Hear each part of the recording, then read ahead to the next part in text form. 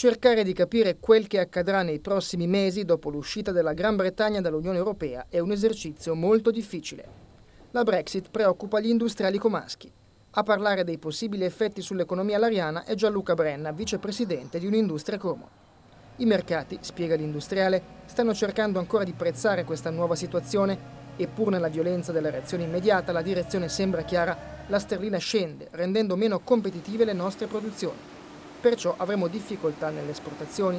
Londra, prosegue Brenna, è sede di quartieri generali di moltissime multinazionali, chissà se si sposteranno.